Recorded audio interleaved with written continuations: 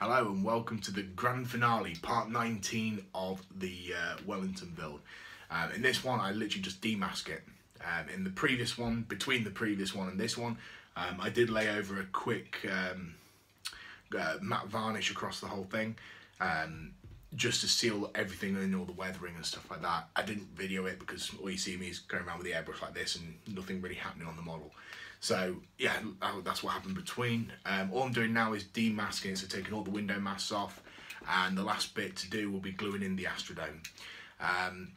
If you want to see more build series like this, subscribe to the channel, hit the bell notification as well, and that will alert you when new videos will come up from this channel. At the end, I ask a couple of questions about what you guys want to see. So it's not a particularly long video, but if you hold up to the end and listen to me blabbing on a little bit, leave your answers down in the comments, because I kind of want to know what you guys want to see, whether you want to see stuff like this or like quite extended builds where I film it from start to finish, pretty much no break in between, or whether you want something a bit more of a breakdown, so we'll see a whole build come together over about a 10-minute video or so. Anyway, I hope you enjoyed the video and thank you for watching.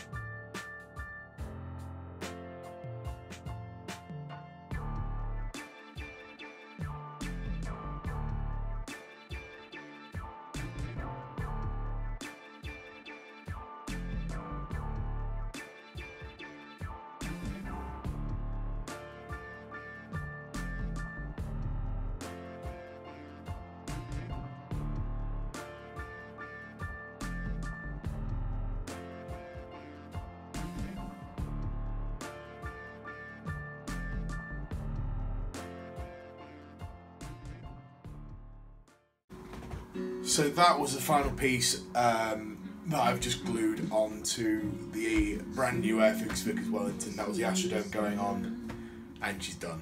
It's only taken, I don't know what part this is because I'm still editing the footage for the last few, but it's taken quite a bit of doing. It's certainly been an experience recording it at the same time, every step. Yeah. Anyway, I'm going to do a bit of a talk about the kit. I'm going to do a little spin around with it. So, if you've got this far with it, like me, well done. Thank you.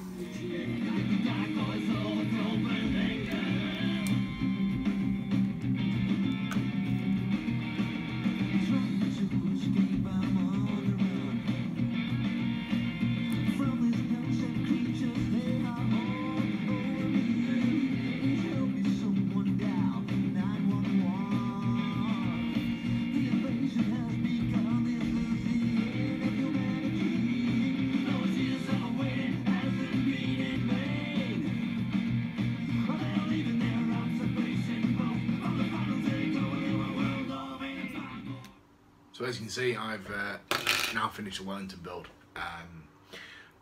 Overall, great kit. Definitely recommend it 21. It's certainly a lot more detailed than the old tooled Airfix one. I can't really speak for the trumpeter ones or the Italy ones, but from what I've heard, it is more detailed than it. The inside is a great build. It is such a shame that you basically cover up most of it.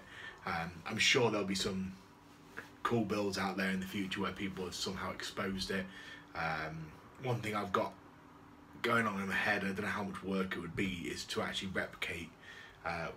Well, since the marking scheme comes for the Brooklands Wellington, so that's the one that's on display at the Brooklands Museum of, I think it's aviation and motoring or something like that. So a lot of that Wellington is exposed for the framework, a lot of the skin isn't there, and I was thinking, would it be feasible to Dremel out and drill and file out all of the canvas detail and expose all the framework to do that? And I know it'd be a hell of a lot to do, but it'll be damn cool if it worked. I don't know whether it'd be worth 30 quid and potentially wreck a kit on it. So, like I said, I'm speaking about the build, so yeah, it goes together quite well. No major issues. Landing gear was a bit different to normal. I generally fit my landing gear after I've done the main painting before I seal the whole lot and start weathering, before I gloss it and seal it with varnish. What I did find is generally fit it beforehand, or you can leave the bulkhead that sits behind the front of the nacelle near the cowlings off, so you can push that pin in the right place and settle it correctly. Otherwise you're pretty much trying to feed it in blind from the top. That was a bit fiddly. Aside from that, the side panels, I mentioned it in one of the parts earlier on. I feel there may be an issue with the instructions. I have sent Airfix a message, but I haven't got anything back, so I might be wrong.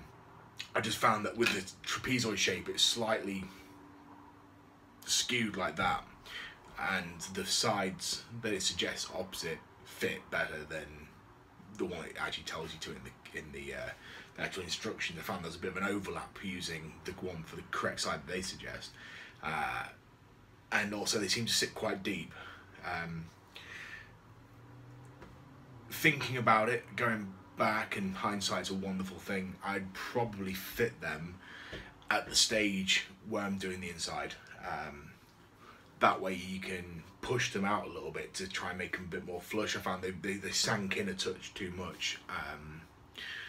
So yeah, that's probably another one of RTFI, read the instructions and do a bit more planning in advance. Not that I didn't do that, it just, the hindsight again. So definitely when I do this kit again, not so much if, when, because I do want to do another one. I'll probably take that into account and do that in the future. Future builds on this one, I'll definitely be getting another kit of this. It was awesome to do, so much detail.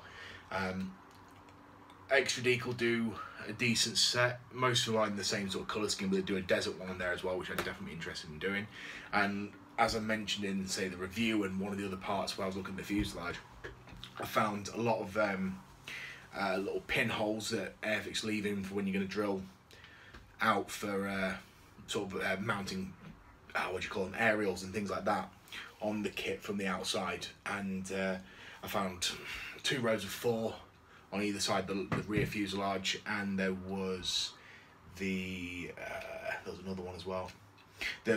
On the rear section of the fuselage, there was the ones at the top dead centre for the telegraph pole aerials as well. So it definitely suggests they're going to be doing a Coastal Command, like an anti-sub maritime patrol version at some point in the future. Whether they're doing it is a different matter, but the stuff's there, so you may be able to convert it if you've got the parts to do it. I mean, I guess if you've got the Whitley that they've done, you could use the parts off that to put on there, and you just need to get hold of the decal scheme and paint scheme to work to, really, to do that. One other thing I found with it as well, it's going to sound really strange, but this was actually one of the hardest kits to weather that I've done.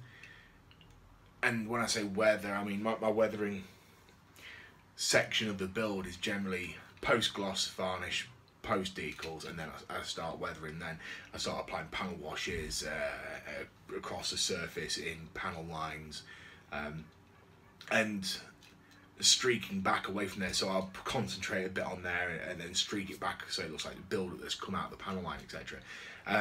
There's no panel lines on the kit, except in a very few areas which were metal sheeting, like the cowlings and a few bits around the sort of fuselage areas. Now, I thought about washing and leaving the recesses a darker tone, but it was far too pronounced, and I didn't really want to do it like that.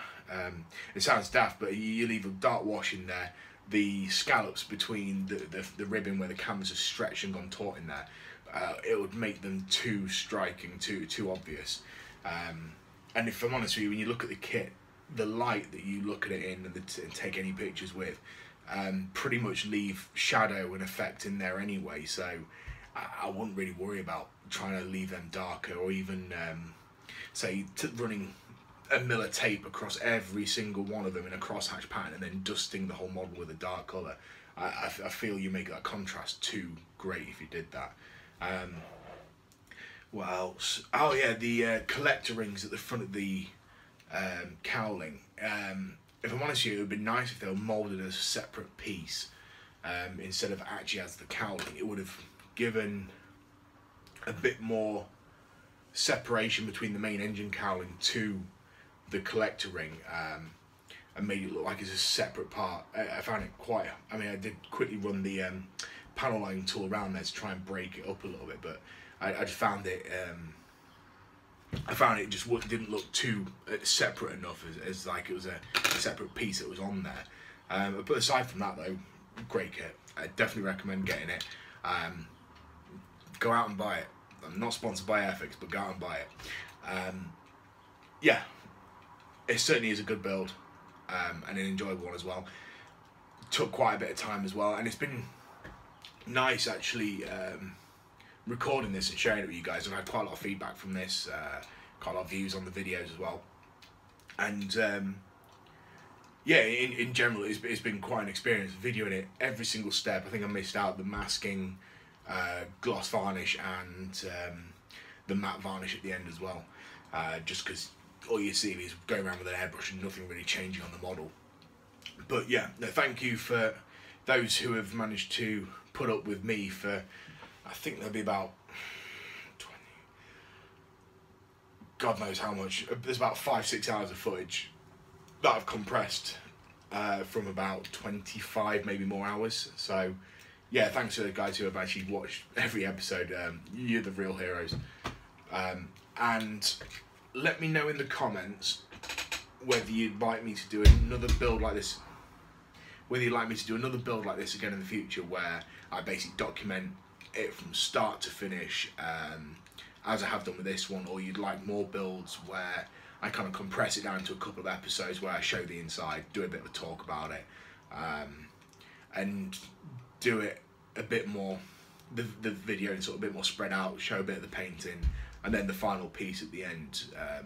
Let me know what you think, what you'd actually like to see as well. Like I said, I do this for you guys as well, so it's not really, I'd rather provide content that you guys would, much rather see, and if that's what you'd rather see, then let me know. So anyway, thank you for watching this build series. I have no idea what I've got coming up next. I think I'm going to be doing a video on airbrushing sometime in the week. Mainly look at the different types of airbrush. I know it's been done countless times, but I kind of feel that I need to do my take on it, and say my words really, for information purposes. And mainly it's going to be aimed at people that are looking to take the leap from hand painting, from the older hairy sticks, and go into the airy sticks. So anyway, thank you for watching and take care.